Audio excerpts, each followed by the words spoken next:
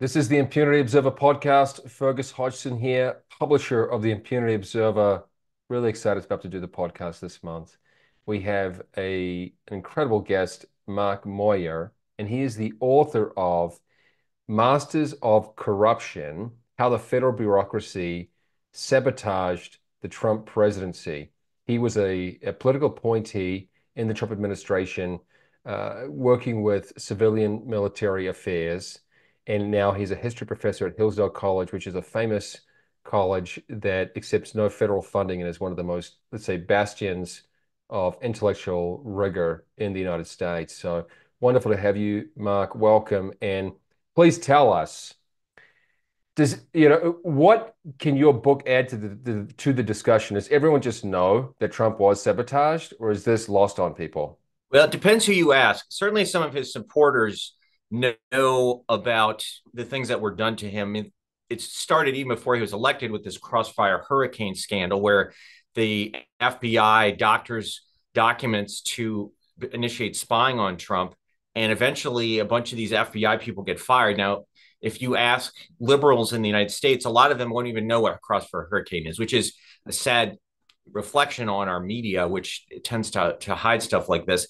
My book is at a bit of a different level. It's looking down in the federal agencies because you don't run the government from the White House, the day-to-day operations. It's the agencies where things actually are executed. And so my book is really about those within the agencies, how it was that the bureaucrats very often prevailed over the political appointees who were supposed to be running the show. Is it really a partisan problem that, I mean, we all know that something like 90% plus of the federal workers are registered Democrats.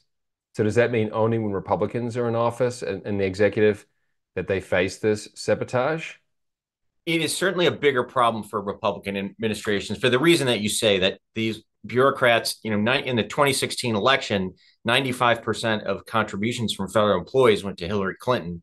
Now, some of these bureaucrats know that their job is to follow orders, but some of them clearly, and I saw this, think that they are more enlightened than the people who were elected, and therefore they can push their policies. Now, when the Democrats in charge, the career bureaucrats tend to be more in line. Although we have seen in recent times on the question of Gaza, for example, some of the bureaucrats have wanted to move further to the left than Biden, but by and large, they've been more willing to go along. Now, some of the problems of corruption and power seeking, those do span multiple organizations because there are some people who are simply in this for personal power and gain. And so even the Democrats may get in their way. Was there a particular moment in US history where this divergence happened, or has it just always been there? Well, it's gotten a lot worse since the beginning of the 20th century. But that's when you had the advent of the income tax, and the government suddenly became much, much larger. It went from, I think, 500,000 to 4 million over the course of the century. So you have much bigger government, more opportunities for graft and corruption and insubordination. Now, we have seen problems, from the very beginning of the American Republic, and people themselves are, flawed individuals. But we've tried historically, we've tried to cultivate a sense of virtue in our people to try to limit the impact of these problems. And that's one of the problems I think we've seen with the secularization in much of American society, that we no longer have a sort of common understanding of right and wrong, and why people should be looking out for the public welfare, not just for themselves. Yes. Look, I know you're an academic, and one of my own personal pet peeves is the way that plagiarism and cheating have just overrun higher education. And now we're finding out, of course, that even the top professors and even presidents of universities have gotten in on the action. So you're right that the sense of some sort of moral decency, like you said, there maybe isn't a coherent understanding or unified understanding in the United States of that anymore. So, but in the case of the Donald Trump era or his tenure, which may be renewed, this was a unique situation where he was basically vilified by both Democrat and Republican Beltway people. So presumably that meant that almost 100% of the people in working were against him. Some groups, particularly in the national security world, the Defense Department, who in general lean right, and they, initially the whole DC establishment was against Trump on the Republican side. But once he won the nomination, a lot of people gravitated towards him. If in some cases, simply because he was better than Hillary Clinton. I mean, Hillary Clinton represents big state liberalism, very active interventionist government, and so I think a lot of Americans, myself included, recognized that uh, she posed a threat and she was going to further advance what Obama had been doing, which we didn't like. And so Trump has eventually succeeded in winning over most of the Republican Party. And we can see that now in the current state where the polls are roughly even between him and Kamala Harris. Okay, there's so much I want to unpack here because you have witnessed a lot of this activity firsthand. So why don't you tell us a little bit about the structure of your book so we can maybe attack its most important elements? Yeah, so I start off a little bit just of background on education and the things I learned growing up and in college. Talk about a few authors that were really influential: Aristotle, Dostoevsky, probably the two foremost in thinking about moral decisions, and to talk a little bit about how higher education has been politicized in this country, so that there's almost no conservatives left in Harvard, where I went, there's only 1% of the faculty now identify as conservative. And then I get into my time in the Trump administration, and there is sort of a somewhat of a side story, but that underlies what comes, which is that I had submitted a book for review by the government because I'd worked at the Defense Department, so I had to sign this non-disclosure agreement, which gave them 30 days to review it, and then they took much longer. They had over a year to review it. They don't review it, and so, but that all disappears, and then suddenly 2 years later, as I get into the book, I find corruption involving my own deputy and report that, and then suddenly this Slow pretext down. is Deputy is the person working under you or above you? under me.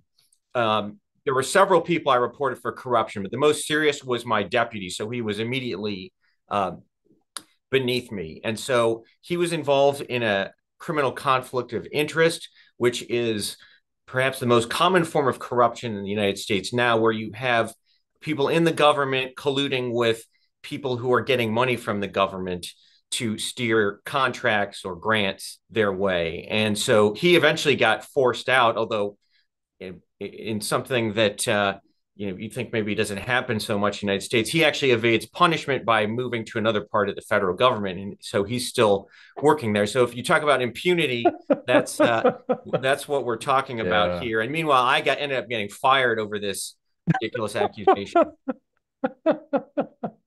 Sorry.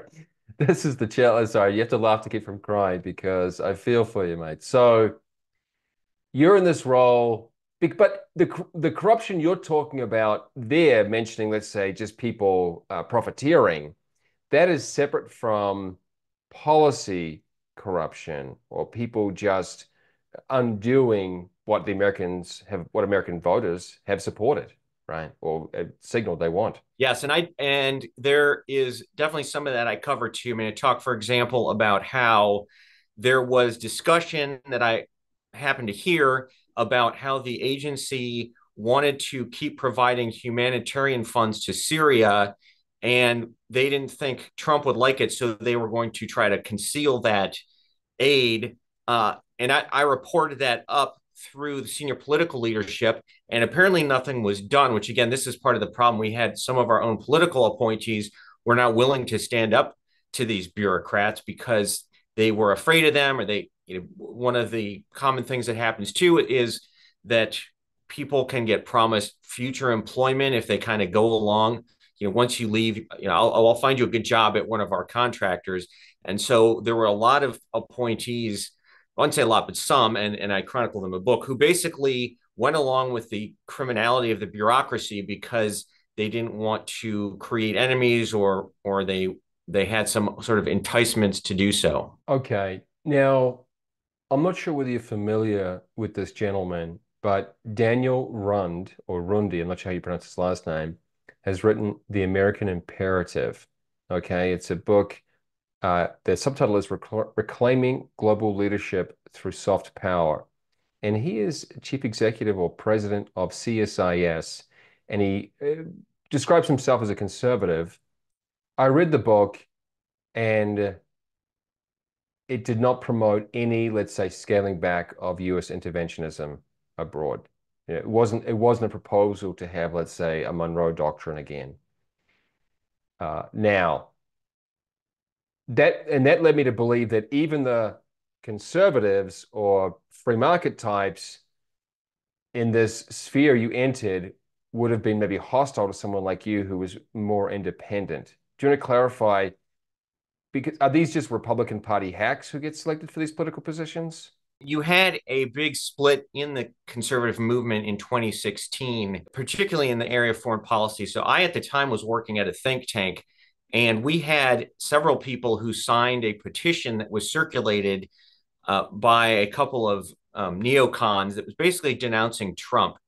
And I did not sign that, but a lot of the sort of Beltway insiders in the national security world did. And so they basically ruled themselves out of service in the Trump administration. But you have then, and certainly now too, you have wings of the Republican Party that are more internationalist and those that are more, could say, isolationist or Non-interventionist, paleoconservative. Yeah. yes. And that's an ongoing debate. I mean, you see it over what's going on in Middle East and Ukraine right now. The Republican Party is divided. I think but the Republicans have not been very good at sort of rallying around a common theme. I do think ultimately the political right tends to unite around the idea that what America does should be done in the country's national interest, whereas the left is oftentimes is more concerned about global interests than American interests. But this certainly has been a point of division. But I do think Trump's been reasonably successful in trying to hold the coalition together. And I said the alternative, the left, is so unpalatable that that he's able to do that. Yeah, well, because the challenge with progressives is that not only do they want to be interventionists, but a lot of their intervention would be unpalatable to the American populace, right? So going around and promoting, let's say, I don't know, the agenda of LGBTQ groups in conservative countries where it just seems like it's way beyond the scope of foreign policy. Now, okay, we've faced this problem in Central America, and often it's very hard to believe where U.S. State Department officials working in Central America, especially Guatemala, will be overtly progressive or leftist. And in fact, I think this was back in the 90s, there was a paper leaked from the US Embassy that was basically chastising a free market or libertarian university in Guatemala. You might know of it, Universidad Francisco Marroquín. And it was like a satirical article because they were basically saying all the true things about it. Everyone's going, yeah, this is not a secret. They're pro-capitalism, right? Anyway, so fundamentally, we seem to have accumulated an anti-American foreign policy establishment within the State Department. Now, does that go for other branches of government, or is it particularly the case in that branch? And now you I see shouldn't it call it, to in be technical, I shouldn't call it branch, but in that department. Yeah. yes, well, USAID, which is separate from state, we have similar problems there. And there's actually an interesting division on the left side. Some of them are actually fairly are people of faith, some of whom were descended from missionaries, for example, but they have to sort of hide in the closet because religion within the agency is very unpopular because of LGBTQ issues and abortion. And so the prevailing sort of orthodoxy is that religion is bad and we need to promote LGBTQ issues. And under Obama, we saw, and in fact, I read a Wall Street Journal article about a case, I think it was actually in Guatemala, of USAID had a program that was teaching policemen how to deal with people whose gender on their ID didn't seem to match their face. And so now when Trump came in, tried to get rid of that stuff. But what I also saw, and I think we're not sufficiently vigorous in dealing with, is that the bureaucrats would find ways to keep all of these programs, but simply slap some other label on them. So, our head said we're going to we want to focus on self-reliance now with our aid programs. So they'd say, well, yeah, we're going to keep doing this, gender program because it's actually helping them become self-reliant. Because only when they have a full appreciation of queer gender theory can they truly be independent. So one of the challenges, though, is, as you said, they seem to be rather adept at evading any kind of accountability. So let's say we identify USAID officials in Guatemala who are promoting access to abortion or whatever it may be. How does anyone ever get fired for that sort of thing? Part of the problem too is the foreign service officers who are doing most of this work, they have a union and so it's very hard to fire any of them. And it's sort of like our teachers here too. And so usually the worst thing that happens is they might get reassigned. So that's one of the things that Trump is talking about doing for a second term, would be to change the rules so you can actually go after these people. And I mean, that's a problem government wide. Our veteran system is notorious for this, where the healthcare that's supposed to be provided for veterans is often screwed up because they have all these incompetent officials and no one seems to be able to get rid of these folks. Yeah. Now, the question which I assume you've been asked many times, given the release of your book, is this just going to happen all over again? I think it's going to be better if Trump gets reelected because he has learned the lesson from the last time. Last time they were very unprepared to put personnel in. So that's why you had people like Rex Tillerson, the very hastily assembled personnel. And a lot of them, as I talk about in the book, were not really interested in getting things done. So it wasn't until his fourth year in office, really, that they actually got rid of a lot of these people and started bringing in others. So now they've had Trump and also some outside organizations that are making recommendations have come up with lists of people who are going to fill these positions right away and get things moving. So it's going to be better. I mean, there's still going to be a lot of resistance from what we're now calling lawfare. All these lawsuits get filed to try to obstruct what he wants to do, and the media, by and large, has been resistant to most of the things Trump's tried to do. And as we've seen just in the recent campaigning, most of the media is, hard to distinguish from the Democratic Party. It has become that way, as it's one of those tragedies of almost mirroring or parallel to the higher education system, that the more that conservatives give up on conventional media or conventional education, the more it gets worse, right? It's just like, oh, you leave it now, it's worse than it was before. So, and just personally, I know that even most of the staffers of Fox News in Washington, D.C. tend to be more Democrat leaning, even though their job is to serve the conservative base of America, whatever it may be. So it is a serious challenge. And that's why alternative media is so important. Of course, I believe in it and assist with this.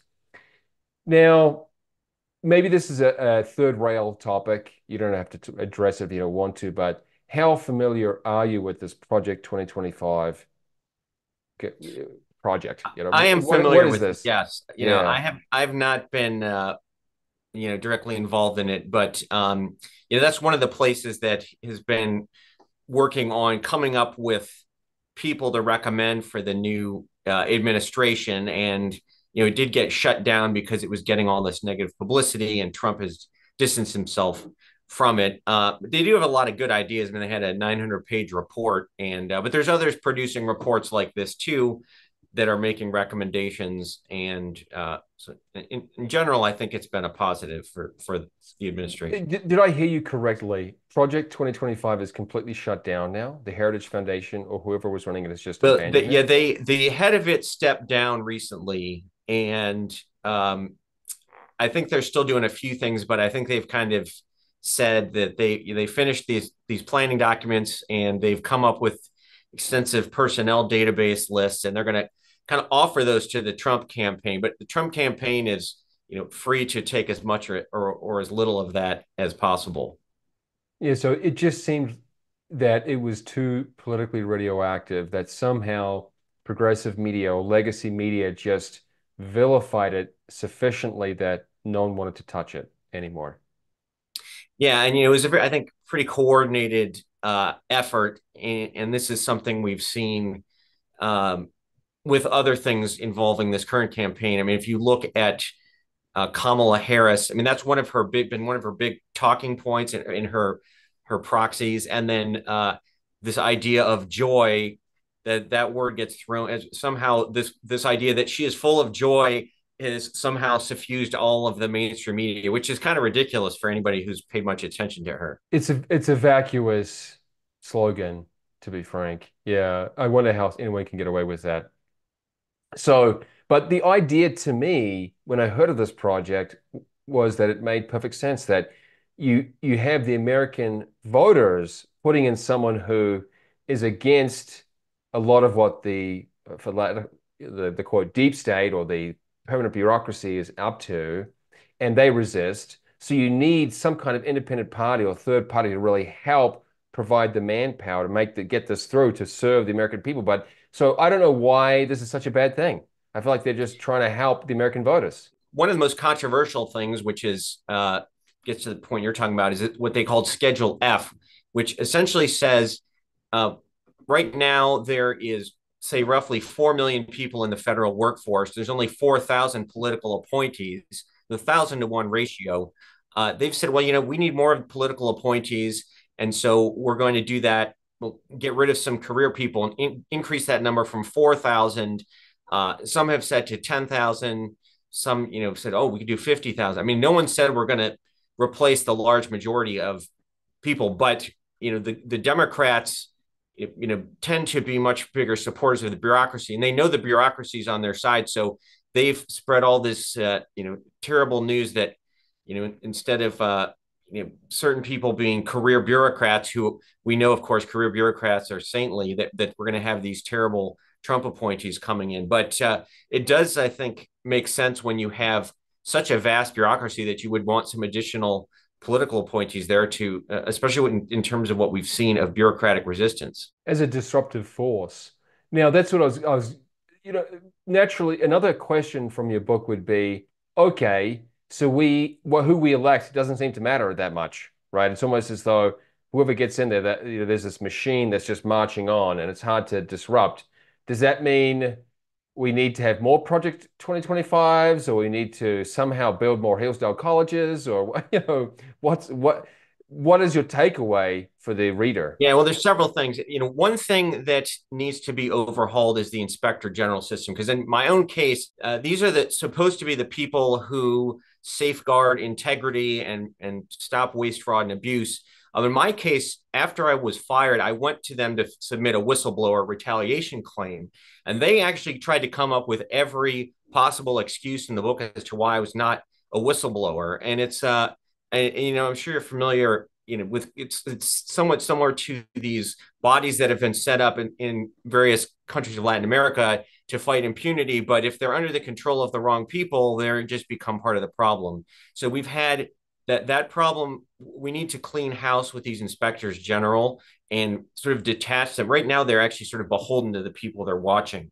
That's one of the big things. Getting the right people in to run these agencies is a big part of the solution. But more broadly too, I talk about how we need to revitalize our sense of public ethics, because we historically until fairly recently have had a fairly cohesive culture with a sort of common national narrative.